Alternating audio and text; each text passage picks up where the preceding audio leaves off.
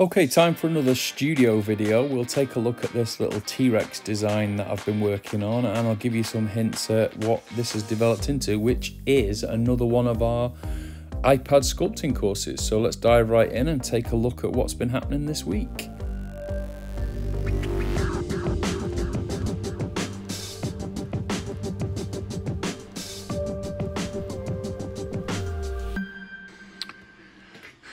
So there might be a little bit of noise in this one because we've got a couple of the printers going. So I just wanted to share with you the kind of print setup I've got. So most of my years have been spent with FDM, which is fused deposit modelling. So that's the filament kind of modelling that you see.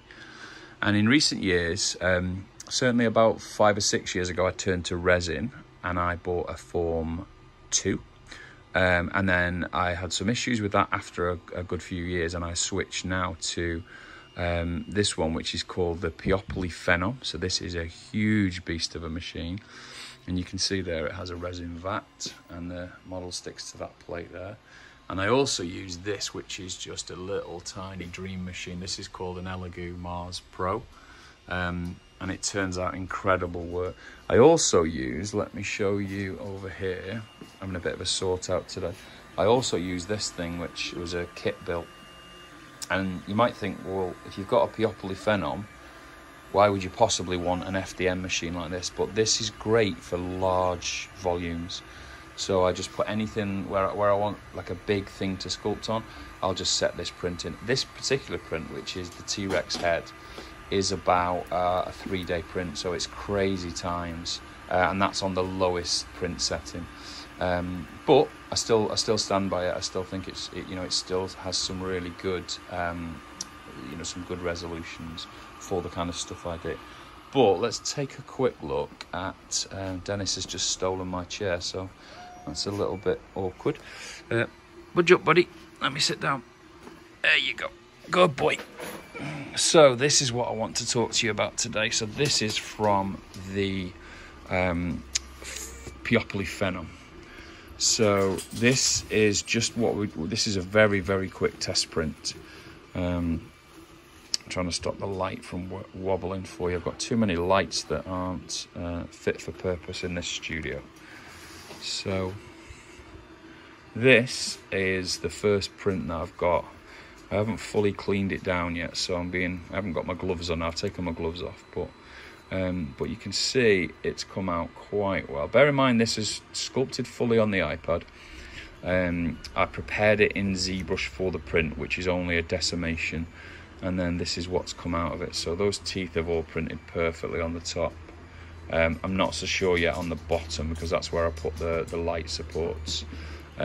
So very soon I'll know, but again, it's only a very quick test, so I'm not overly bothered as to whether it's to help me understand how to do those teeth, really. You can see it's picked up. Need to be careful, like I say, because it's literally just out of the cleaning fluid. So if you look, it's picked up all of that skin detail, all the scales, and this is only small compared to what the final's going to be. But, it's come out extremely well. The little tiny claws on the hands are all working. So there is a drain hole there, so I always hollow my prints out. And that means that the cleaning fluid, the isopropanol, will actually just drain out of it when I put it on the right orientation. But as you can see there, I'm quite happy with today's print. I'm going to make this available as a tiny little course, not so much about how to prep it for print, but how I use it in the iPad. So look out for a tiny little course, and I'm going to give the model away with the course as well. So the money for the course will really be about the model. So take a look at that in the next week or so, and that'll be available the same as our iPad sculpting course. So we'll make it available via here. So yeah, I just wanted to show you the first test prints of this, but you're going to see a lot of this if you follow my channel, because I'm going to do a lot of creatures over the next few months, as well as everything else that's going on. So yeah, I hope you like the first test results, and what we were getting out of Nomad Sculpt. So hopefully, if you follow along with any of my social media channels, you'll have been watching me work on this guy in the last few days. So this is a Tyrannosaurus Rex. and I've done. It's not accurate in terms of any one specific theropod. It's basically a mix of a few creatures that I liked, with a heavy influence on the Chinese one. Although that one of the latest Chinese ones that have been discovered. So it's a mix of modern paleo art designs for a T-Rex and my own take on them. But I wasn't going for any accuracy. It was simply a warm-up sculpt, really. I was doing it because I'm about to start working on a Spinosaurus, and I hadn't done a dinosaur for quite some time. So I just figured a warm-up T-Rex would be a great idea. And as I sculpted it, I just really enjoyed it, to the point where I'm about to release it as a model for everyone. So we're going to do it with a little bit of a video and a little bit, not a course, but like a mini course. So we're going to make that available in the next day or two. Because the model is, it's obviously 100% Nomad, and it's got all of the sliders in it to change it into different T-Rex. So I've got the V-Rex from Kong. I've got some of the coloration of the original Jurassic Park T-Rex. I've got somebody requested Dino Riders, so I just did a nice flat green Dino Riders colour in there. I've put some really bonkers ones of my own in, like red and white. So like white body with red underside, which looks nice. So this is a test print that I would do, and this is on the Peopoly Phenom, but only small. Now, obviously, the Phenom could do 400 millimeters, so this is a tiny print for the Phenom. But I've had some issues with the Phenom. I've been putting different kinds of resin in it, and they've been failing quite drastically. So I wanted to go back to the original Peopoly Phenom resin, which this is, and it printed absolutely perfectly. So I've tried a couple of slices on it. I normally use Chitterbox, but a friend of mine is the CEO of Lychee Slicer, so we're spending some time with Lychee Slicer now, and we've got different results. So I love it, but I haven't done a video on it yet. I know Uncle Jessie has. If you want to see a video of that, I'll put a link either in the description or above up here. But that's what the kind of resolution I get off the Phenom. If you can see here, this is what I'm going for. I don't know whether it's going to show it very well. Let's bring it right close up and see if it shows it for you. So there you go. What I was after is these, just to see if these print okay. Now, I haven't taken it off the supports because I wanted to show you. These are going to fail a little bit because it's quite a small print. So I think I'm going to have a problem here. So it might be on the final, I might take this jaw off and print that as a separate part. But I'm not sure yet. I might make it articulated. So what I thought I'd do is I'll just strip these supports off now while you're here. And I'll just show you how easy it is to crack these off. So these are what are called, see these here? These ones are heavy supports. So they do leave a little mark on the surface, but certain models, certain things, like for example a dinosaur, doesn't really matter because it's going to be bumpy on the top anyway. So if I really wanted that surface to be clean, then I would have used really light supports with one or two large ones. But as you'll see in a moment, they come off fairly easily anyway. So now this model is completely hollow. You can see I've hollowed it out and put a drain hole in it there. So there's no real issues with, you know, it's super light and it drained out quite well. I've drained it and washed it.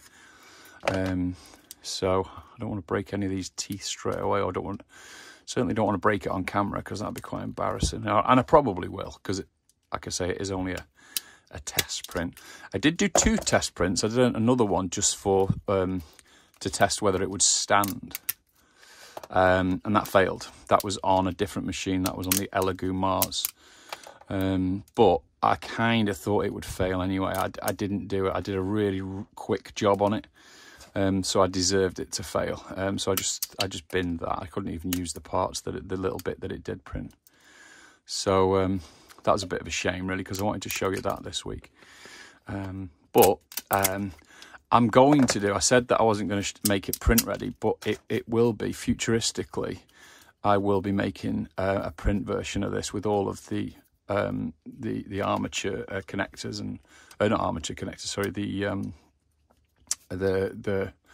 ways that we add keys to key. So, for example, this bit keying onto the body, and it wouldn't be done like this. This is for a wall mount, so this is going to go onto something like what have I got?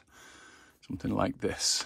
So it's going to be not so much that, but it will be a mount on the wall. I don't have any plates. Just looking if that's done any damage. I'll just grab some tweezers.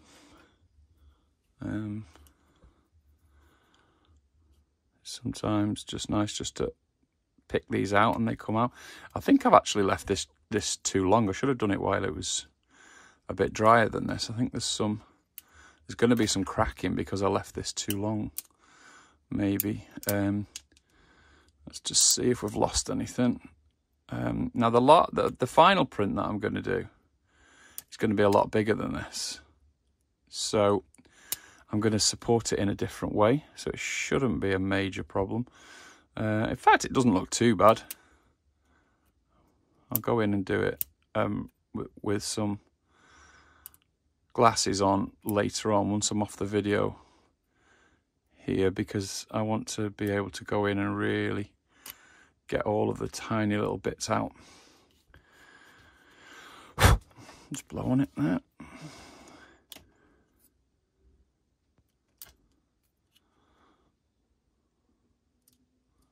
So it's not done too bad of a job. It's not brilliant, but again, I didn't spend any time. I did auto supports, and then I just went in and did a few extra light supports for these teeth here. See these ones, as I said. And generally speaking, it's a success. So as you can see, it's in fact, that's a bit weird. The finish on the top is a bit weird. It's gone very shiny there, so I think I'll take a look at that and see whether it needs a bit more of a wash with some isopropanol. But it seems to have definitely got some kind of a glossy finish on there, which I can get rid of. But yeah, that's the test print done fine. Now what I'm looking for, and what I was looking for, is how much detail this carries. So what I'm quite impressed with is this kind of area here. So I can bring the light a bit closer.